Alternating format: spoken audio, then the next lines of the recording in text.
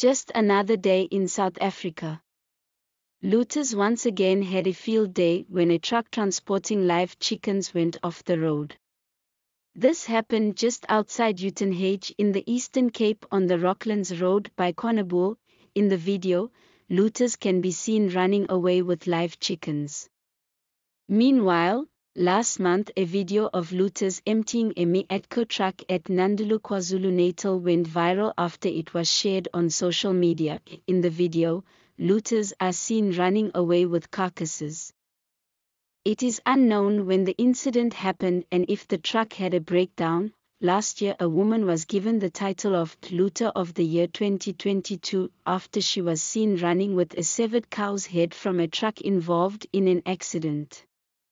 According to a report, the accident happened on the N4 when a truck transporting cow heads veered off the road.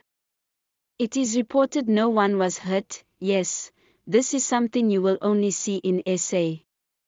A traffic officer running next to the woman filming the whole spectacle is also seen in the video.